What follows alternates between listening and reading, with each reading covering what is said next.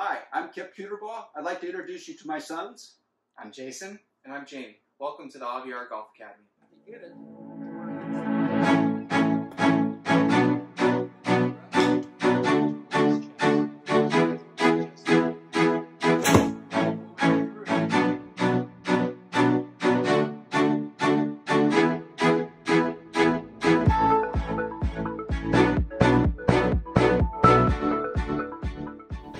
Hi, I'm Kip-3, founder of the AVR Golf Academy in Carlsbad, California. Would like to introduce you to the three-part series that we're going to post here on YouTube about how to get the club to swing and coordinate with the rotation of your body. So I want to discuss today is how to hit a pitch shot, and there's a drill that I've used for years what I call the turn, drop, turn. And by that we're trying to learn how to coordinate the rotation of the body with the dropping of the club so the club is swinging in a circle. The definition of swing is something moving in a free and continuous motion around a center, so it's got to be swinging. So when we talk about the drop portion of this, it's us putting the club up in front of us where the shaft is perpendicular to the ground, my arms are right in front of my chest, club's kind of connected right to my sternum. I just let the club drop and make a circle. This may look easy to you, but we have seen so many students that cannot do this. So the club has got to learn to swing, or we call the drop. From there, we connect that club again to our sternum and we take a turn. So we have a turn and a turn. So when we turn back, turn through, and what we're going to do is coordinate that turn to the drop. And if we can get the turn, the drop to match up, we can get the bottom of the club or the flange to hit the ground first.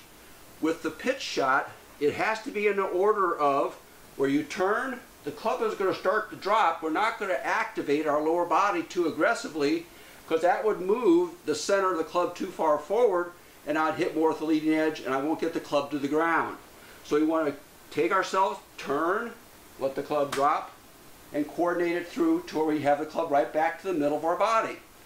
So one of the feelings that I like to have people feel like as the club is dropping, you catch the drop with the turn of your body.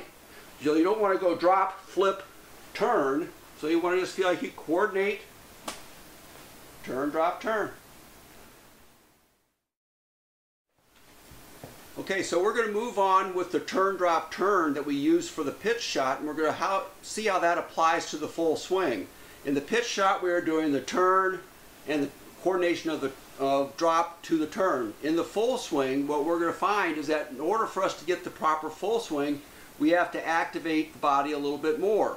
So what I like to do is go from the regular turning motion. I tell somebody to take the butt end of the club, and now when it goes, it has to get up past their left leg before they let it come back up. And if you'll notice, if I'm moving the butt end of the club forward, what do I do it with? I do it automatically with a turn of my body, so my rotation starts to get a little earlier into the downswing to move the butt end of the club forward. So if I put that into a full motion, I'll go back and get it to go back up. And if you look at that in slow motion, which we're going to show you, you'll notice how well I delivered that club with my hands in the shaft, reaching a very good impact position.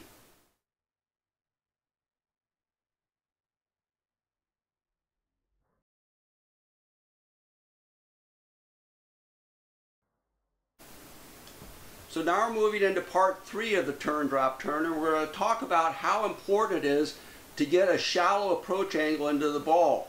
One of my favorite stories, I was fortunate enough to watch Ben Hogan and Lee Trevino play together down in Houston.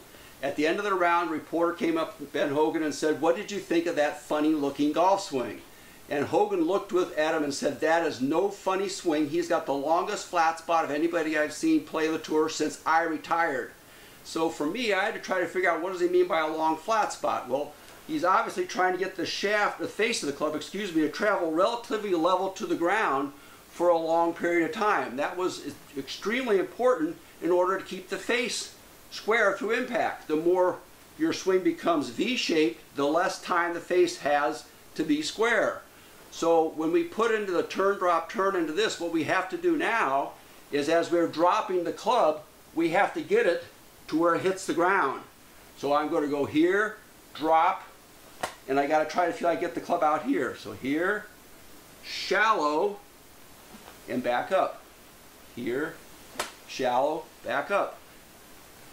And if I do that, you'll see how well my body starts to work to get the club into the shallow position.